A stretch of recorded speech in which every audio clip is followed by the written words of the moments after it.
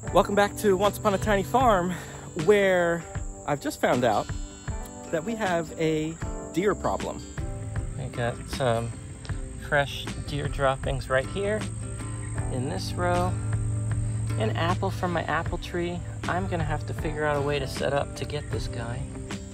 There's stuff like this, where the tops are completely eaten off of these fully grown lettuces right here. I did not do that. I did not do this. I would make a nice cleaner cut than that. Deer are coming in here and eating all the stuff that I'm trying to grow, and I was thinking about crying about it, but now I'm just laughing because it's just ridiculous. I have these rows here. Yeah, they've got overgrown with weeds, but I planted corn here twice, and I was wondering why it didn't come up here, but it came up all over here in this big area. And now I realize that it's because deer have been here. These are a row of Jerusalem artichokes. Those got really tall. They're in the sunflower family.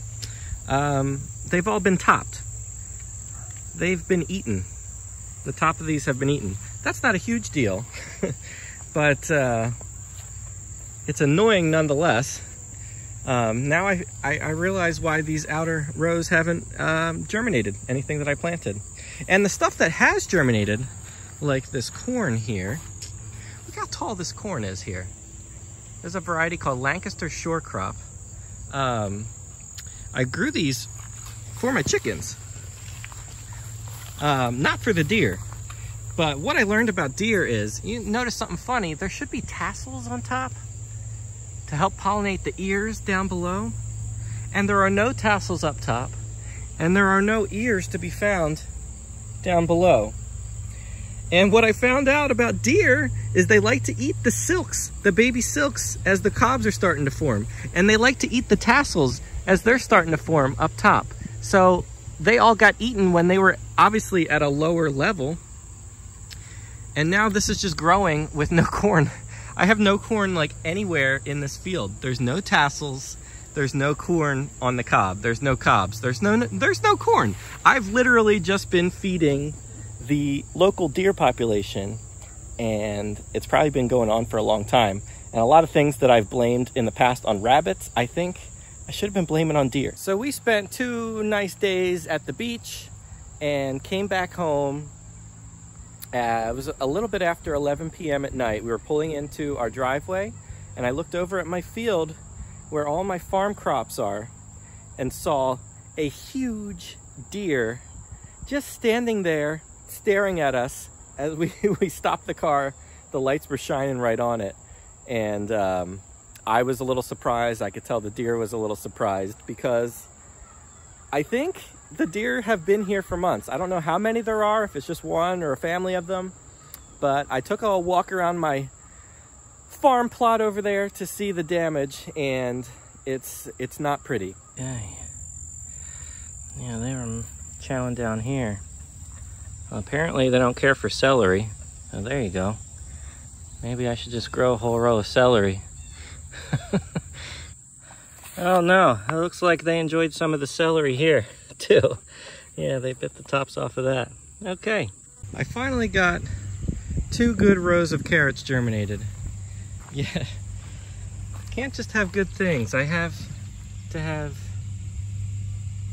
deer tracks walking through my one nicely germinated row of carrots. They're just coming out here and eating everything that I have. Not just, I thought it was just on the outsides of the property, but now they're coming in to my inner rows, and something needs to be done here because I'm getting really pissed off.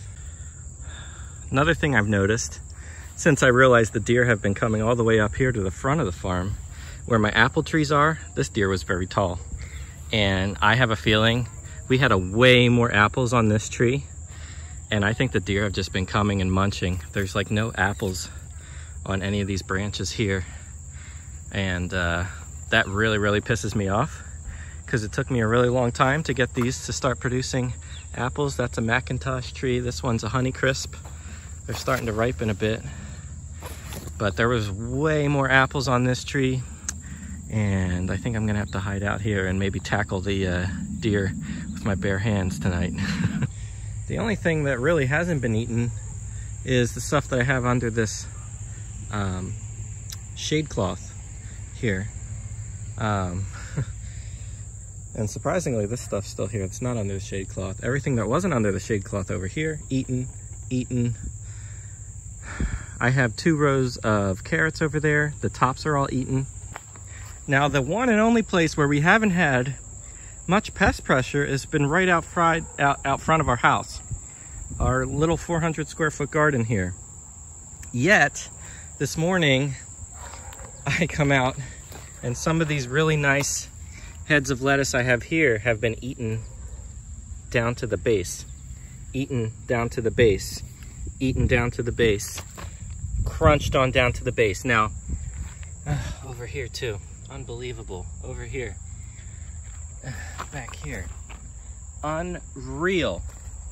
It just feels like I can't get anything to grow, and the stuff that I do get to grow is just getting eaten. I've never had pest pressure like this before. Now this could be we have a groundhog or 2 that have been wandering around our property. I took a shot with my bow the other day and I just missed it. And but that's just another thing that could be a groundhog eating this. But it could also, I wonder if the deer have made their way all the way from over there to here in front of our house. I dare them to do it. If I catch them, they're they're toast. And it's not like I haven't had enough issues already this year. It's been so hot that things have just been struggling to grow. I have to constantly irrigate, and it just seems like it's not enough. Things aren't germinating because it's been too dry and too hot. And I've been burned out from working in the heat and just having a really hard time to grow. I've had a hard time with weed pressure, has been insane this year. Some of that I think falls on me because I haven't added enough compost and new soil to these beds, and I just haven't stayed on top of weeding. But now this is a new thing. We've never had deer here, as far as I know, not on our property. But it seems like, at least this year, I have invited them in with my nice little patch of corn back there that I grew, in fact, for my chickens, not for the local deer population. I am still really frustrated by all this because I've worked really, really hard to have a good plan to show up at market each week with my produce, and it just feels like I keep hitting like a brick wall no matter what I do. So it's just another problem I'm gonna have to figure out and solve. I guess it's gonna have to be deer fencing all the way around, or eliminate the deer altogether. Another deer track. And it's just making its way up my only nice looking rows of carrots right now. Unbelievable. If anybody's got advice for me, let me know down in the comments how you handle this deer problem. Obviously, I'm thinking deer fencing would be the first thing to do. At least for me, deer fencing this front half here is where I grow all my market crops. And I noticed the only ones that are safe are the ones that have been under the shade cloth. So if I had anything under a covering, maybe they will do better. And that's a plan that I do have, is to order, I am planning to order low tunnels to cover all of my rows here. So maybe that itself will deter or at least not allow the deer to get in to eat what's beneath when everything's covered. But give me some of your advice if you've dealt with deer problems like this in the garden, and let me know, because it's a new problem for me, and obviously I want to eliminate the deer. Yeah, just give me some of your advice. I'd really appreciate it down in the comments. But that's all I have for this video. Thank you all for watching, and subscribe to our channel if you're new here. Really appreciate that too. And we'll see you in the next one.